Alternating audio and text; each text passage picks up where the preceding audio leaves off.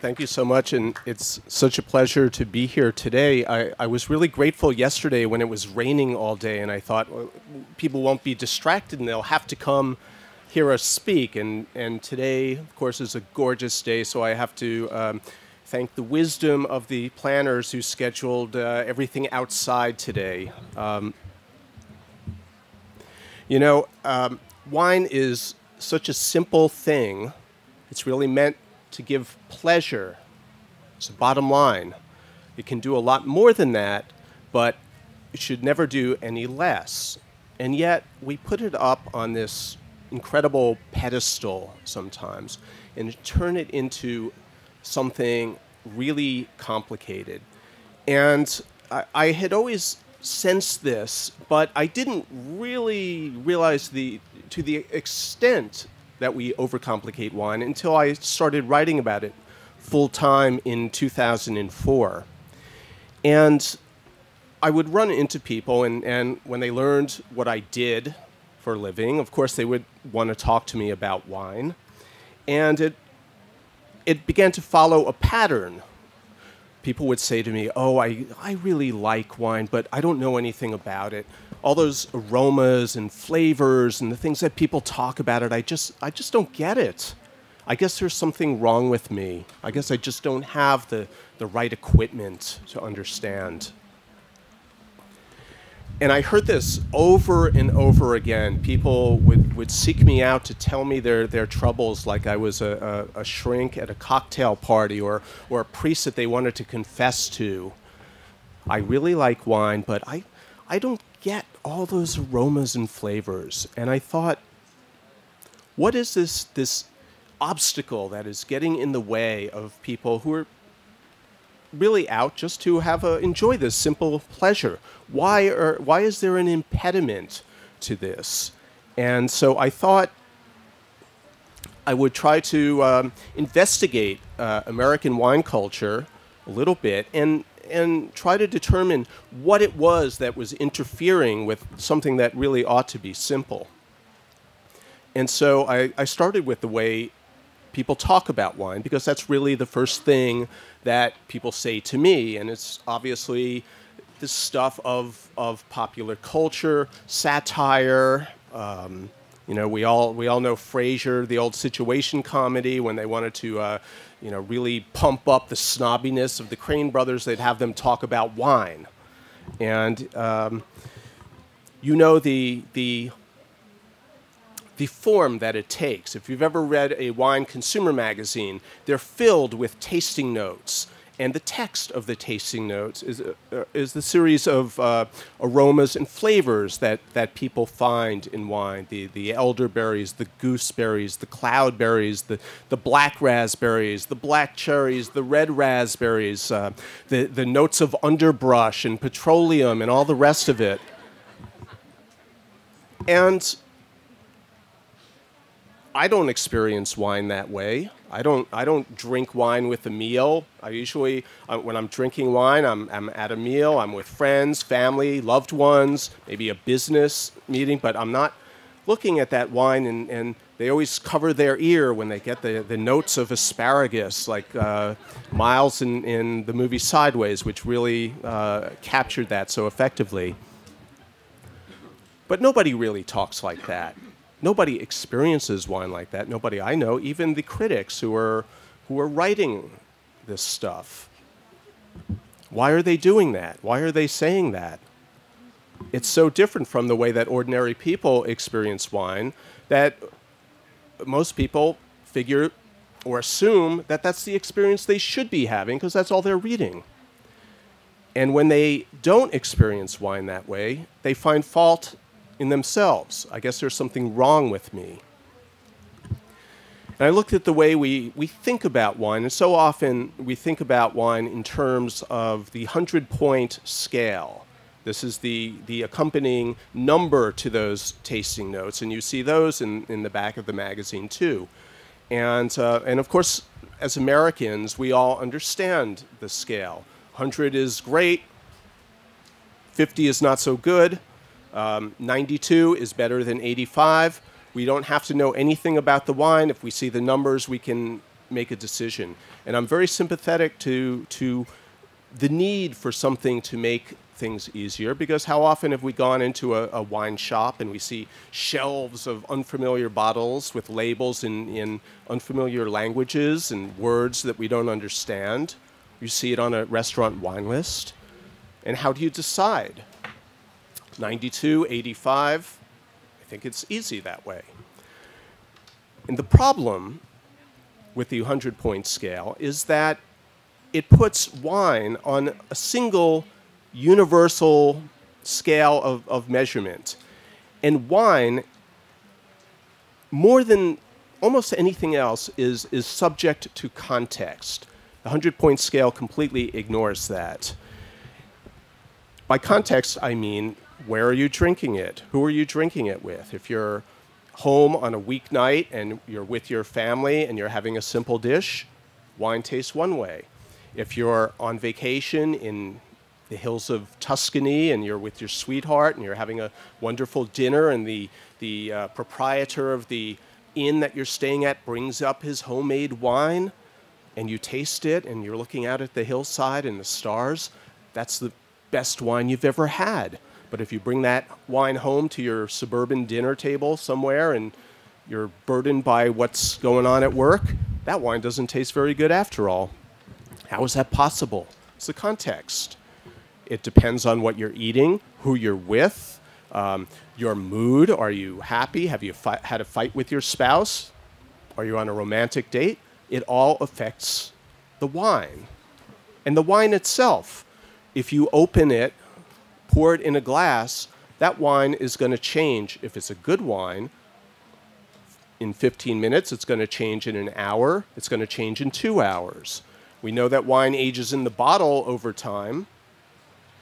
It might change depending on what time of day you're opening it. And some people even say that it's like coffee. It depends on the barometric pressure, and you have to be very careful. That's perhaps going a little bit farther than I would go. So the 100-point scale takes none of this into account. And instead, it boils every wine, or it captures every wine in a snapshot, a freeze frame for all time. This wine smells like blueberries, and it's a 92. Now, understandably, if you're shopping and you buy the 92, you're confronted with an 85-point wine and a 92-point wine, you're going to choose the 92-point wine. But very often, these higher scores are awarded to wines that are meant to age. That might be tough at first, tannic, need to be put away for a few years. Whereas the 85-point wine is something that's going to be fresh and easygoing and simple. So you bring home the 92-point wine to your Tuesday night meatloaf or roast chicken, and it doesn't go so well because it hasn't been aged. It's not the proper occasion. It's not the right context. And then you try that 85-point wine, and it's exactly what you're hoping for. It's delicious. But you think, 85, 92. That's not what the critics said. There must be something wrong with me. So there's almost this built-in feeling of inadequacy that comes because the way the critical establishment so often talks about wine is so at odds with the way most people experience it. And I looked at the way we learn about wine. We sometimes take wine appreciation classes, and to me, that's a loathsome term for wine. Wine appreciation. It's like it turns it into something genteel, an emblem of your civility that you would wear, like plastic slip covers on couches, or a canned new car smell. Why would you want to appreciate wine? Wine is something that's really so much more soulful than that. You don't appreciate rock and roll or jazz or opera. You love it. You embrace it. Wine, you appreciate it. And why is that? Because it's something that our culture tells you need to know something about so that you can operate in civilized company, like knowing what to do with the fish fork. I don't know if anybody here has ever taken a wine class. I have. You go to a wine class, and what do they teach you? They teach you how to sniff wine, how to taste it, and how to describe what your aromas and the aromas and flavors that you find. They teach you how to write tasting notes. They teach you how to associate the aromas and flavors with the grape. I always just look at the label. Why do you have to know how to guess what's in the glass? And there's one more problem with the way that we assess wine. The people who are giving the scores and writing these tasting notes are doing it in what they hope is sort of an objective, clinical, laboratory environment. They've decided that they are going to remove all information about the wine because they don't want to be influenced by history, heritage, prestige, wealth, power, or anything else. So all they have left is what's in the glass.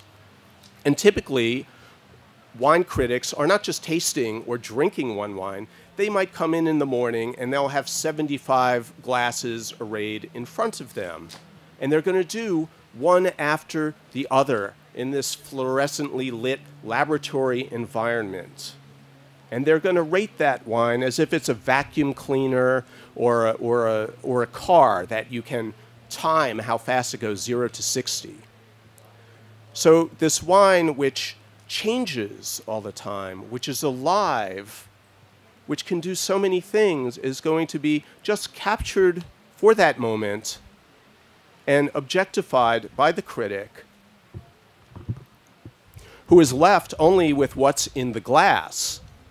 And if they have no other information about the wine, what else are they going to write about? They're only what's in the glass, aromas and flavors. And so that's where you have your blueberry and your road tar and your fig compote and melted licorice snaps. I didn't know that licorice could melt. But this is the kind of thing that you see.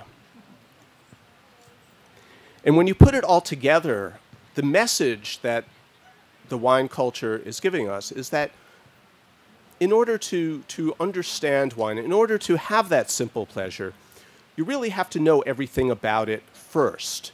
You have to learn the history of vintages. You have to learn the soil that the grapes are grown in. You have to learn the different grapes. You have to learn the composition of the barrel that the wine was aged in. In short, you have to be a connoisseur before you can simply enjoy wine. And to me, this was a completely backwards formulation. Because anything that we like, we love. We have an emotional attachment to it. If we want to pursue skiing, we do it. And why do we do it? Because we love it. Opera, jazz, anything. But this emotional connection is missing from wine. So that's why I called my book How to Love Wine, not because it's a primer or a how-to guide, but because it's an effort to reestablish an emotional connection and to tell people that if you don't have that emotional connection to wine, it's okay. You're not obliged to love it. This is a choice. It's volition. It's not obligation. And the subtitle of the book is A Memoir and Manifesto. That's more or less the manifesto part, but I wanted to also offer my own experiences falling in love with wine, not because I'm a role model for it, but because it's one way of embracing wine, one of many ways. And too often we believe in wine that there's only one way of doing things. There's only one proper glass that you should use. There's only one proper wine for one proper food, only one proper wine for one occasion. There's so many variables, and it's so much of it is up or is left really to your own taste and desires. So I was just a suburban kid growing up in the 70s, and I was one of, my parents learned about food through Julia Child, and on a trip to France once as a teenager, they took me along with them, and for some reason my mother was very unhappy with me and sent me out with my father, who was going to have lunch with some friends in Paris he knew, and they took me to a bistro there. And the food, very simple entrecôte and haricot vert, it's a rib steak and green beans. The flavors were so vivid and alive to me, someone who grew up on TV dinners and instant coffee and that sort of thing, that I was determined to repeat this experience again and again for the pleasure of it. And I eventually got into wine as well as eating, cooking, and just really decided, because I finally tasted wine that was alive, the equivalent of that meal in France, that this was what I was going to do, and I was going to figure out some way to have this experience again and again. And there's one more reason that I wrote the book, and that is because this is, right now, the greatest time in history to be a wine lover. We have a greater variety of wine, greater diversity of wines from more places in the world, from more different grapes, in more different styles than ever before. And to contrast what we have available to us now to what we did 25 years ago when I was really getting into wine it's astounding. You know, back then it was Bordeaux and Burgundy and Champagne and everything else. Maybe some Chianti or something like that. Now, great wines from places like Sicily, which we always thought of as you know, big lakes of rot gut, or Slovenia, the entire Eastern Europe, former Soviet republics that had a wine tradition that was truncated by communism, are now coming alive again. Little villages in Italy and France and Spain that never exported their wines any farther than the big city up the river are now sending their wines halfway around the world. And it's just happened in the last 25 years. So the idea for me is, with so much pleasure available to people, if I could, if not eliminate the obstacles that people are facing, at least get people to ask questions about the assumptions we make, about how we're supposed to think about wine and supposed to talk about wine. If I could do that in this book, I would consider it a great victory. So that's what I'm after, just trying to make the pleasure a little bit more available and the obstacles a little bit lower. Thank you very much for coming, and if I can answer any questions for you, I'm happy to do it.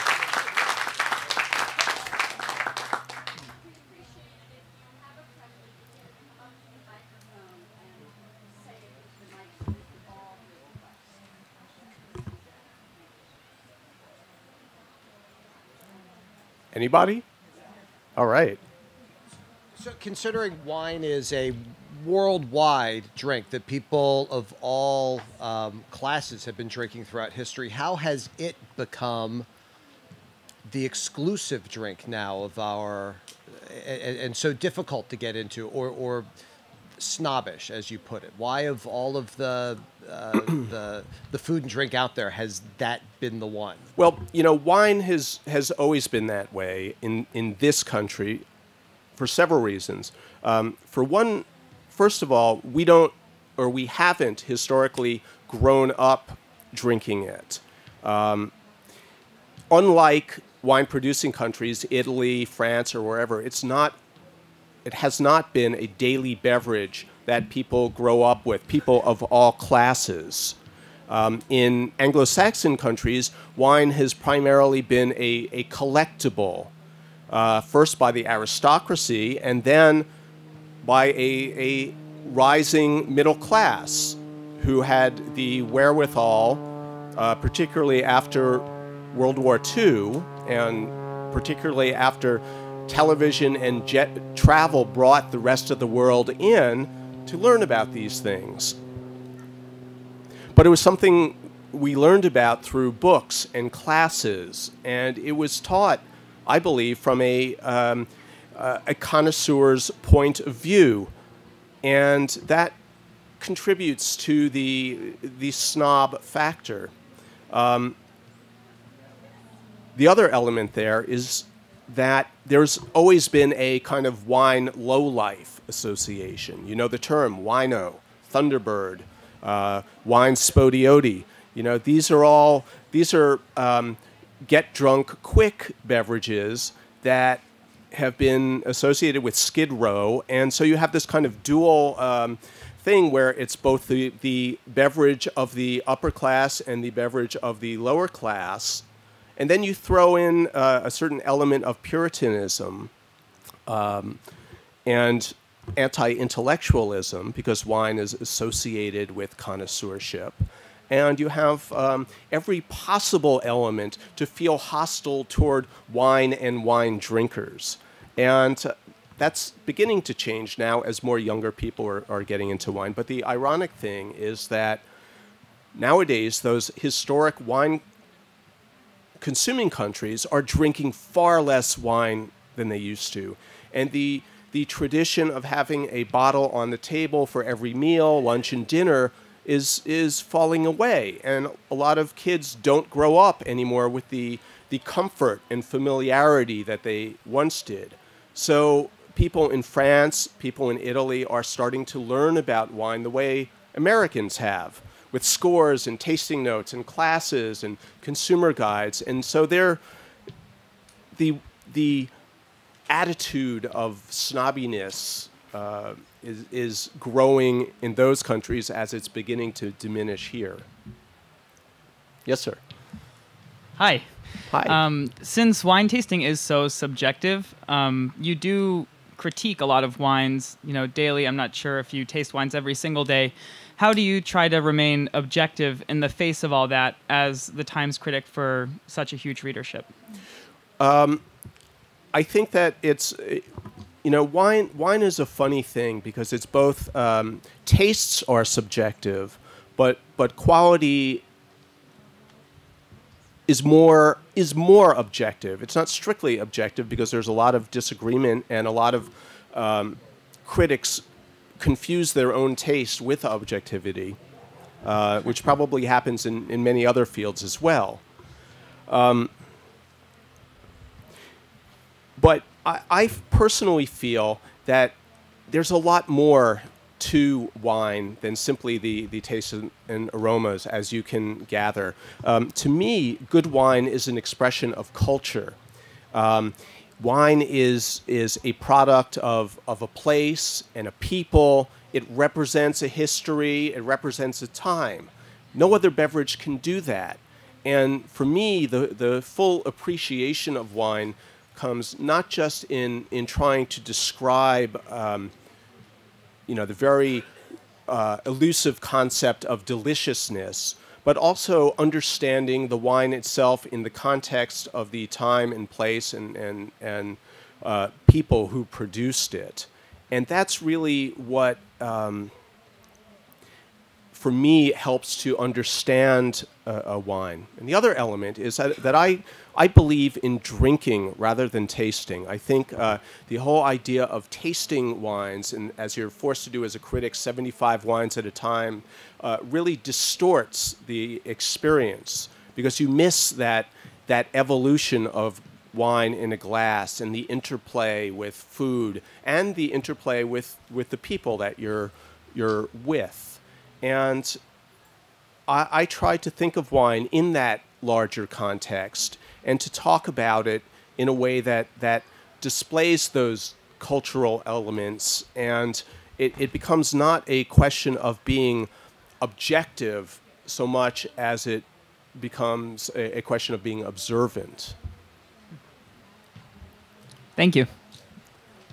Hi. Hi. Thank you for your talk. But it is, when you come down to it, you still do have all those bottles on the wine shop shelf. And it's such a moving target, because not only is a given bottle going to change how it tastes from one moment to the next, but that wine, even if you love it, may not taste the same way the next year. It Yeah. changes from vintage to vintage. So how do you sort of, it's such a moving target, how do you slow down the target and start identifying stuff you like? Well, I think that's a great question, and I think one of the wonderful things we've seen in wine over the last 10 years is a decentralization of power, where everybody used to rely on the leading critics for their scores and tasting notes. And even restaurants and wine shops abdicated their own control. They would post those little shelf talkers with the critic's score and note. And now restaurant sommeliers and wine shop people are reclaiming the ability to curate their own selection and to describe and recommend their own wines. And why not? I find that sommeliers and wine shop employees, and I'm making a distinction now between a good wine shop and a supermarket or just an indifferent one. But, that's not hard. You know the difference between a great bookshop and a sort of an airport bookshop. In a great bookshop, you talk to the clerk. Can you recommend a good book on Renaissance sculpture or on baseball or whatever? And they are more than happy to take you under their wing because they know the selection. They know it intimately, and they can make recommendations. We have a fear that sommeliers or wine shop people are going to rip us off because they're gonna upsell us, and that's not an illegitimate fear. But most people are. I don't know if you remember the old independent record shops in the 80s when people would be so passionate about the latest musical discovery and they just wanted to turn you onto it. That's the way most people in wine are. So I promote a more trusting attitude to people who are closely and intimately associated with the selection and stepping back from the centralized powers who really don't know much about it other than their quick taste and sniff. I don't know if this is exactly a follow-up, and I don't know if it's blasphemy, but in books and music these days, they have algorithms that say if you like this kind of music, if you like this singer, you may also like this singer.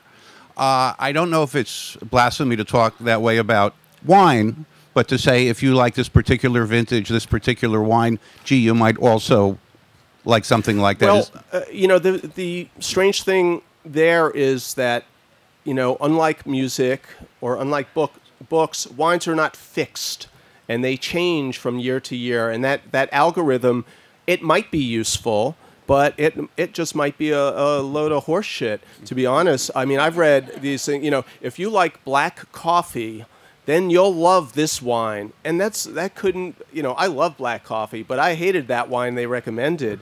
So, there may be formulas that would work to suggest something like that. And I would have to see them and know how they work to trust them.